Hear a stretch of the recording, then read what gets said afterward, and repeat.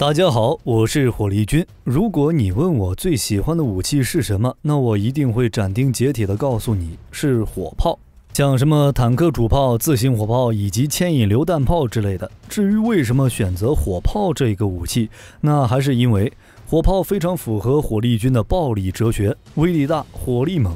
那种万炮齐发的场面是火力君最喜欢看的。穷则精确打击，富则火力覆盖。但谁能想到火炮所使用的火药是从废品开始的呢？火药在现代战争中有着举足轻重的作用，像什么坦克炮弹、自行火炮、炸药以及手榴弹之类的，通通都需要使用火药作为原材料。但在历史上，火药的诞生堪称意外中的意外，是古代许多王公贵族为了追求所谓的长生不老。古人非常简单地认为，炼制点小仙丹吃了，然后就可以长生不老了。这火药就是在那时候炼丹时意外发现了，说不定是哪些仙丹剩下的药渣。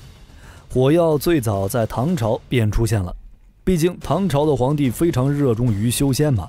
不过真正具有实战杀伤力的黑火药，则是到了9世纪末才出现。在唐朝末年，已经有一些部队开始装备火药所制造出来的飞火，类似于火炮、火箭之类的。火药的壮大是到了宋朝时期，那时候就已经出现了震天雷、霹雳炮之类的范围杀伤性武器，有点类似于现代的手榴弹，不过威力没有现在的大。明朝时期更是出现了能够连射100发的白虎骑射箭，这应该就是现代战争中火箭炮的老祖宗了。直到12、13世纪，火药作为贸易物品传入了西方的阿拉伯帝国，并逐渐传入欧洲。火药对于古代中国来说，影响最大的应该就是古代过年烟花真好看，上天给了你一个称霸世界的机会，结果你没把握住啊。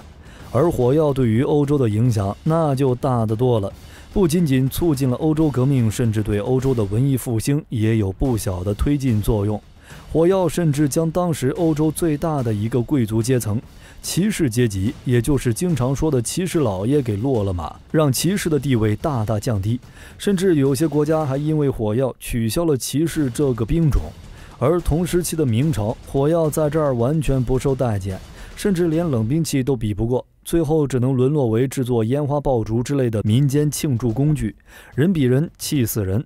而火药在欧洲大大的推进了欧洲国家的革命，让一个个国家快速发展壮大起来，逐渐走向工业化。第一次世界大战，冷兵器更是直接退出世界舞台，而以火药为主的热武器成为主流，并牢牢把握住武器的发展，直到今天。如今，火药已经掌握了军事方面的各种武器。现代战争如果离开了火药，估计就只能各种导弹、核弹满天飞，或者直接退化到冷兵器时代。无论是旁敲侧击催生出希腊火的炼金学，还是无意之间炼制出火药的炼丹学，都在那个年代实实在在地改变了战争形态，甚至改变了半个世界。火药的蜕变过程也正是现代化学真正诞生的起源之一。从这一方面来讲，说火药引领人类向前发展，或许一点都不过分。当初欧洲人开始将火药应用于战场的时候，当他们在战场前线将装着火药的木桶打开后，惊讶地发现，本来是3种原料混合而成的火药再次离散，变成了上层木炭、下层硫磺和硝石。后来前线士兵在晾晒火药并尝试重新混合的过程中，粉末与空气充分接触，甚至直接带来了灾难性的后果，粉尘爆炸，并且这种事故在当时的火药工坊中同样常见。为了解决这个问题，工匠们便开始在火药制作过程中加入各种液体偏方，例如添加水、酒，甚至是尿液。意外的收获就是这样发生的。浸润干结后的火药不仅形成结构和配比都很稳定的颗粒，颗粒内部干裂形成的缝隙更是让火药的燃烧速度有了质的飞跃，几乎可以称之为爆燃。所以从这个时候开始，西方国家陆续将火药从造粉改为造粒，这些不同颗粒大小、材料配比的火药被分开制造和包装，并且分别应用于口径、背径各异的枪炮武器，再辅以对枪炮弹丸重量、形状、乃至炮膛容量、药式体积排布的试错，热兵器时代的曙光这才真正开始。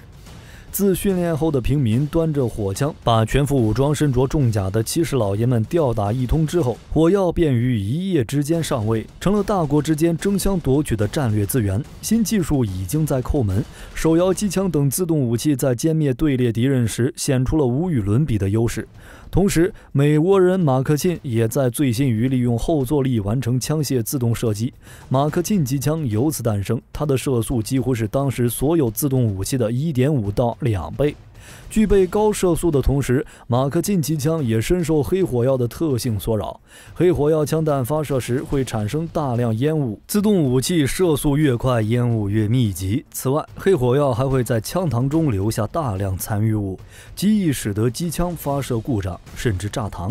有问题就解决问题。法国科学家通过将醋酸纤维与硝化甘油混合，终于获得了燃烧速度稳定、发射后枪膛无残留物的理想发射药，也就是硝化纤维。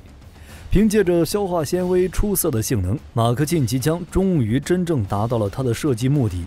以第一次世界大战为分界线，战争终于展现出了它对平民和贵族一视同仁的那一面。科学技术同战争之间的关系也至此彻底改变，机枪和硝化纤维无疑在其中扮演了至关重要的角色。对火药各方面的研究，不仅使得热兵器完全取代了冷兵器，火药不仅应用在枪械或者手榴弹，在一战时期坦克被发明以后，火药也开始应用于坦克火炮。在第一次世界大战期间，德国使用步兵火炮来攻击协约国坦克。在西班牙内战期间，内战双方展开了规模较大的坦克战，也投入了多种还在萌芽期的反坦克火炮。火炮曾被誉为战争之神，尽管战争形态已经发生了巨大变化，在如今各型高精尖武器的冲击之下，曾经作为工业化时代象征的钢铁猛兽，似乎已经在如今的战场上力不从心。但纵观世界各国军队装备，从加农炮、迫击炮、榴弹炮、火箭炮，再到坦克主炮、自行火药、舰炮、航炮、火炮，在现代三军中依然无处不在。现代意义上的火炮是一个有弹药、发射装置、火控系统以及机动系统所组成的武器综合系统。这个武器系统中的核心就是发射装置，也就是我们习惯上所称的火炮。火炮结构从大的方面说，分为炮身和炮架。自行火炮还包括底盘部分。在复杂的火炮结构中，炮身是最重要的组成部分。身管赋予了火炮最重要的战斗性能，而火药则是真正赋予了杀伤力。到第二次世界大战为止，人类使用的对坦克武器已经实现了从无到有，同时也完成了火药重型火力发展。火药在经过100年的发展以后，已经步入了现代化。以此为基础研制的环3次甲基3硝胺、TNT 等混合炸药，也占据了炸药领域的半壁江山。TNT 的威力有多大呢？将1吨的 TNT 放置于黄土地面，能炸37立方米的坑。另外，一个手榴弹的装药是50克左右，在10米范围内没有生存。1公斤就是相当于200个手榴弹同时爆炸，方圆200米之内，门窗都得严重损坏。然而如今，以化学能为基础的含能材料已经遇到发展瓶颈，这也就意味着传统化学能火药的开发已经到达一个极限。所以，想要在后来的工业竞争中占据先机，就必须要突破传统炸药研发技术的壁垒。在世界军事领域，谁能最早掌握新一代高能量炸药，谁就能在军事工业等领域占据先机。以坦克火炮举例，在21世纪，伴随着复合约束陶瓷、贫铀、聚能爆炸反应装甲等一系列先进科技的使用，坦克化学能火炮遇上了前所未有的瓶颈期，那就是穿身不够。所以各国都在进行提升炮弹射速的研究。在坦克首次投入战斗后的30年间，对坦克火炮的初速从400米每秒提高到了1000米每秒，提升高达1.5倍。然而在随后的30年里，坦克炮的发展却越来越慢。冷战时期，美苏两国纷纷着力于使用更重的弹芯，而非更高的初速，很大程度上也是由于化学发射药的限制。可以预见的是，即使使用了越来越优秀的飞行体设计和弹芯材质，由于缺乏足够强劲的发射药，对坦克武器的穿甲能力发展会越来越慢，直至最终陷入停滞。所以现在各国都在研究超高能量密度材料的标准。目前也只有金属氢、全氮类物质和核同质异能素等才能达到。如果能够率先掌握新一代炸药，便有希望在炸药、火箭推进器等领先于得到惊人成果。其中，金属氢的研究是最先走出来的。早在1935年，诺贝尔物理奖得主格纳和物理学家亨廷顿就表示，氢在25吉帕高压下会变为金属氢，其内储藏着巨大能量，比 TNT 炸药威力大40倍，是新一代超级炸药，可以用来被制造亚核级武器。如果研发成功，将可以使每人携带一把榴弹炮枪。威力巨大的金属氢为炸药的进一步发展带来的方向，但制造难度也是相当的高。2017年，哈佛大学物理学家希维拉团队宣布制造出地球上第一块金属氢，但因为操作不当，这块金属氢消失了。不过，化学能武器并非是未来武器的唯一选择。在各国火药发展逐渐陷入瓶颈的今天，电热化学炮和电磁炮逐渐步入了人们的视野。相比于功能单一、效率极差的化学能火药，基于电力发射的电磁炮以及电热化学炮更容易提升炮口能量，得益于电热炮相对较高的转化效率。提升电炮的炮口动能很大程度上仅仅是其发射电容器的升级，且并不需要大幅度提高发射药室的结构强度。电热化学炮是一种利用电能转换热能激发炮弹内装药产生等离子射流来点燃弹药内部的推进器，能够让炮弹以超高速发射出去。相比于传统化学能炮，电热化学炮不需要撞针，所以在结构上可以进行一定的精简。在目前各国电磁炮还无法实战化的情况下，电热炮基本上是符合现代作战需求的火炮。要知道，在同等口径下，电热炮的动效能超过传统化学能火炮的10%几。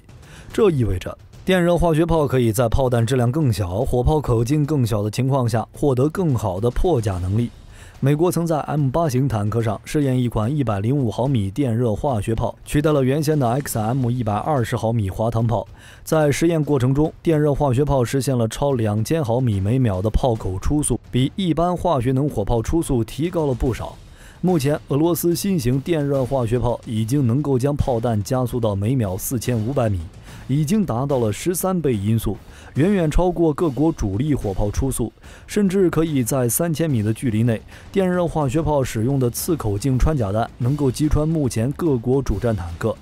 不过，采用电热化学炮的主战坦克目前还未解决自身电能消耗问题，所以按照俄罗斯研发进度来看，新型电热炮很难在短时间内装备部队。电炮在实战中的应用并非一帆风顺，这里面的核心动力就是功能。另外，无论电热炮还是电磁炮，对于身管强度都有很高的要求，才可以保证炮弹稳定顺畅的加速，并且坚固的炮管和电力设备必然会需要极大的质量，需要更重、体积更大的支撑结构来保障其运作。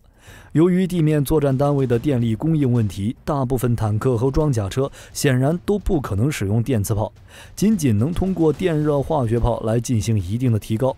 或许在不久的将来，在坦克电力驱动和蓄电池技术出现突破性发展的情况下，电磁炮和功能更加充裕的电热化学炮将会很快出现在兵器舞台上。就原理来说，电热化学炮完全可以达到2500米每秒的高初速，而电磁炮更是理论上没有限制。现阶段科学技术完全可能实现数十倍音速的电磁炮。在这一情况下，坦克等技术装备的常规装甲显然不可能有效地拦阻速度惊人的弹丸。